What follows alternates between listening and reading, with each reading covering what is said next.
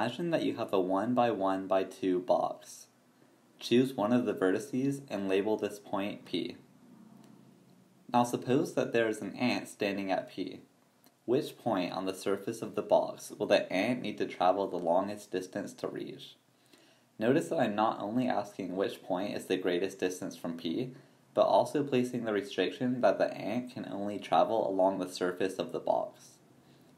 If you're like me, your first guess might be that it's the vertex which lies exactly opposite from P. And this is not a bad guess, as this point is the greatest distance from P. But, perhaps surprisingly, for an ant walking on the surface of the box, this is not the furthest point. Let's start by finding the distance to the point opposite of P, which I will call Q. Since we are only concerned with the surface of the box, it would make sense to think about this problem two-dimensionally. Of course, the box is three-dimensional, so we'll need to project it into 2 dimensions. Imagine using scissors to cut along the seams of the box so that it collapses into a 2D surface as shown in the animation. Now it's much easier to reason about the distance from P to Q. But also notice that this is not the only way we could have unwrapped the box.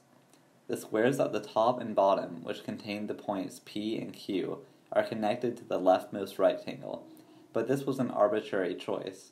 We could have chosen any of the rectangles to share an edge with the squares. To take into account several of the ways in which we could have unwrapped it, I will draw 4 squares on the top and 4 on the bottom. But it's important to remember that each set of 4 squares really represents the same 1 by 1 face of the box.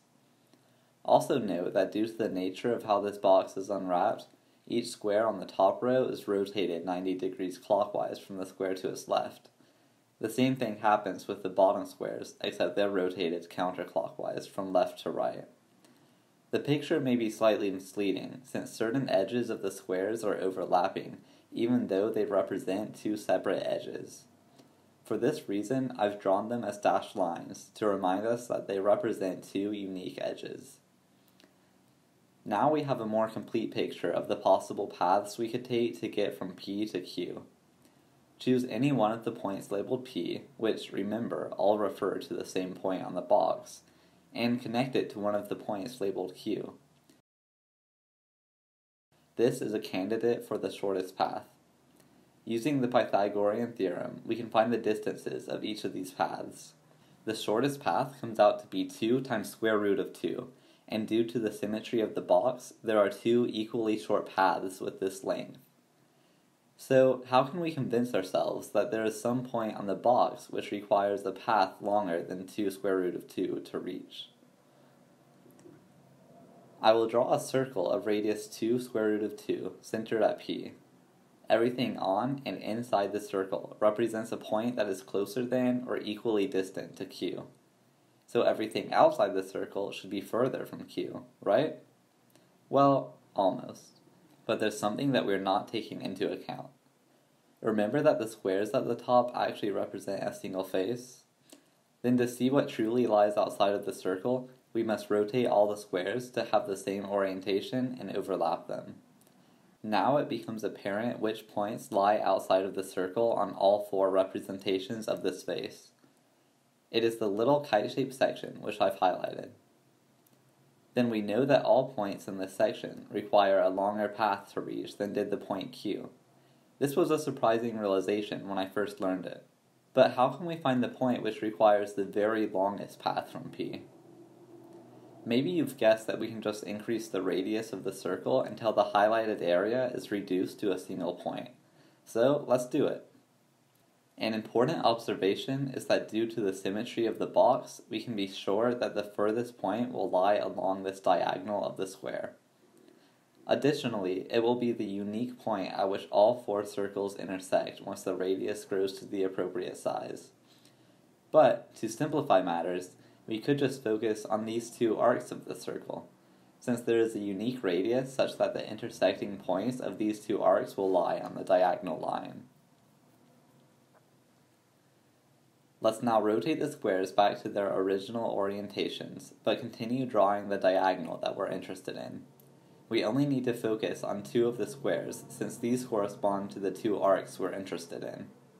I will call these squares square 1 and square 2. Let the origin be at the bottom left corner of square 2. Then the diagonal in square 2 is y equals 1 minus x.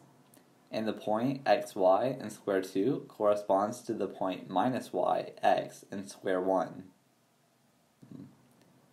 Then we want to find the point along the diagonal in square 2 such that it and its corresponding point in square 1 are equidistant to P, which means that they lie on the same circle centered at P.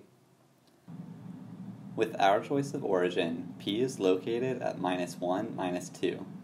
So the distance from P to a point on square 2 is given by square root of x plus 1 squared plus y plus 2 squared. Remember that x, y in square 2 corresponds to minus y, x in square 1. So the distance in square 1 is given by square root of minus y plus 1 squared plus x plus 2 squared. But we know the point lies on the line y equals 1 minus x, so we can replace the y's in both equations with 1 minus x. And since they must have the same distance to P, we can set both equations equal to each other. Solving this, we get x equals 3/4. And since y equals 1 minus x, then y must equal 1/4. We can find the distance from P now that we know the values of x and y. And this comes out to be square root of 30 over 4. And remember that the distance from P to Q was 2 square root of 2. Writing both distances as a decimal number confirms that the point we just found requires a slightly longer path from P. This problem is from a 2013 UGA math tournament, and I've linked the original problem and its solution in the description.